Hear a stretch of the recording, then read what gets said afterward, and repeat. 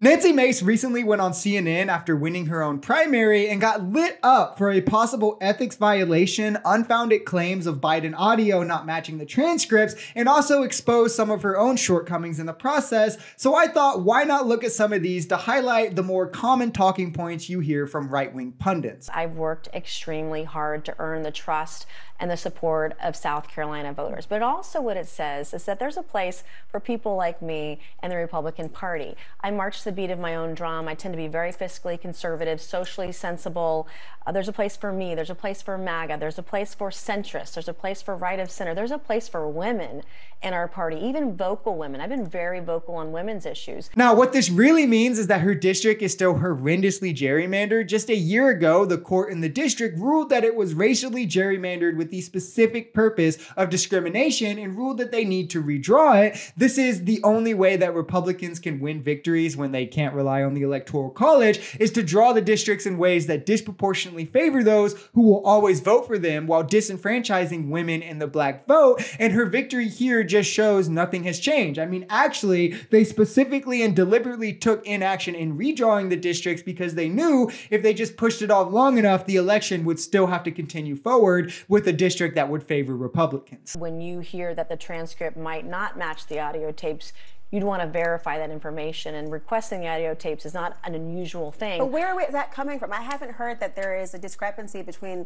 what was said. It wasn't favorable by the special counsel Robert Hur about Biden. Not at all. So where is it coming from if there is a discrepancy between what was said and how it's said? Well, I mean, take, for example, oversight last year. We had this 1023 document. The FBI said that the witness was trustworthy and credible. 6 months later says that they're not trustworthy and credible. So being able to verify the information, being able to verify the transcript is something we should be doing to make sure the information we are getting is truthful. Now, let's first expose Republican hypocrisy. We can't believe anything that special counsel Jack Smith says because he's a Democrat appointed by Democrats, so that means it's politically motivated. However, Robert Hur, a Republican and Trump appointee, negatively reports on Biden, and it should be taken with the utmost belief. We have to believe every single word he says. It is a clear contradiction to pretend that one is valid and one is invalid, but I digress. As to what she's saying here, a 1023 is literally a document for an unverified and raw report from a source,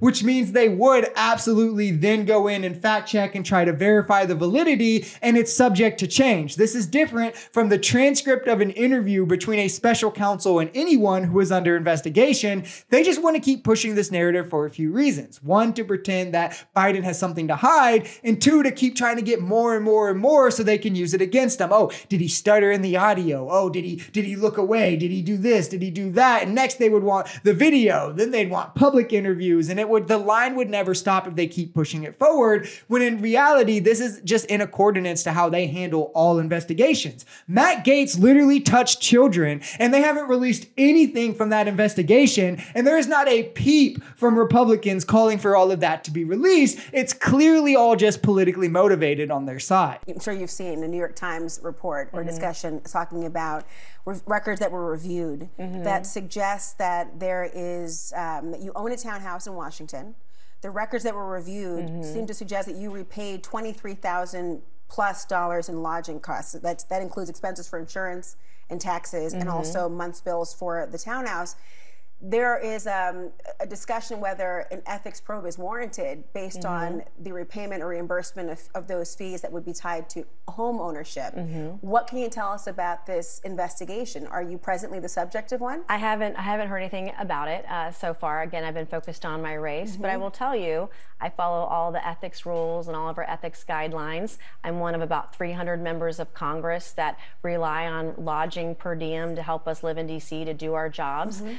And then the second thing is, this was a last-minute Hail Mary hit job done the weekend before our primary on Tuesday. Now, do you think that she'll be calling for all the audio and video and transcripts to be released from her own investigation once they get in the thick of it? What the scoop of this is Congress members who don't live in DC, they have a reimbursement fund for up to $34,000 a year for the expenses they incur while they're in Washington. They can get reimbursed for those for lodging and food and things such as. Nancy Mace herself was repaid around $23,000 for expenses directly related to her lodging. However, the problem is, it's for her townhouse in Washington, D.C., of which Nancy Mace partially owns along with her fiance, which means she's clearly not allowed to seek reimbursement for any of those expenses. So what she's doing is dipping her hand in the cookie jar and stealing money from the working class, taking from taxpayer dollars. This doesn't sound as much of a political hit job to me as just a clear-cut ethics violation. I work on a lot of civil rights issues. I was the ranking member on the Civil Rights Subcommittee last session on oversight.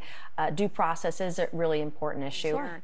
It was a very beautiful speech by the gentlelady who, as she mentioned, was helped lead on the now majority side, the Civil Rights and Civil Liberties Subcommittee. But I think it's so exemplary of the point that she also oversaw the elimination of the Civil Rights Subcommittee on this committee, which really kind of gives the whole game away. We show up, we give speeches, we give flowery words, but at the end of the day, participate in the structural erosion of the rights and representation of people that are marginalized, women, people of color, people that just need to see their due process and civil liberties protected in this country. But I will move on. For Nancy Mace and Republicans, it's all about the Instagram picture lifestyle. And what I mean by that is she just wants something she can go into these interviews and boast about, try to score points. She can make social media posts about to appeal to people. But the second that Republicans had the majority and the power, she voted with all of them to remove the committee, showing that none of them really valued its existence. Its creation